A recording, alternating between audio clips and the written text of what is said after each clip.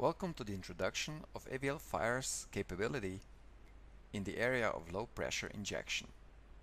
My name is David Greif and I'm the Product Manager for Computational Fluid Dynamics. My responsibilities cover the multi-phase flow applications, and low pressure injection falls into this category. I'm going to illustrate this functionality on an air blast injector where the bulk liquid, shown in red, enters at low velocity in the middle, and around it we have a fast moving air which causes instabilities on the surface, ligament formation, and eventually the separation of droplets.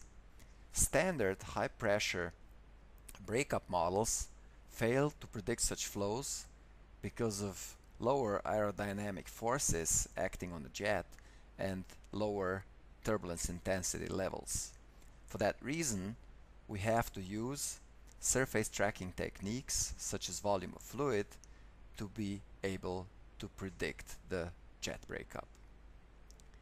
If we increase the air velocity to 35 meters per second, we can see much stronger instabilities on the surface of the jet, many more ligaments are formed, and more droplets are generated and separated from the bulk liquid.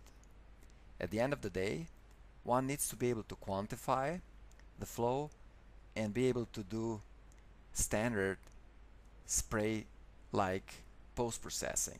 For that, we have developed a tool called the spray plane analyzer, and it utilizes the information shown here, where the bulk liquid is shown in yellow and the droplets which are leaving the core of the liquid are marked with red.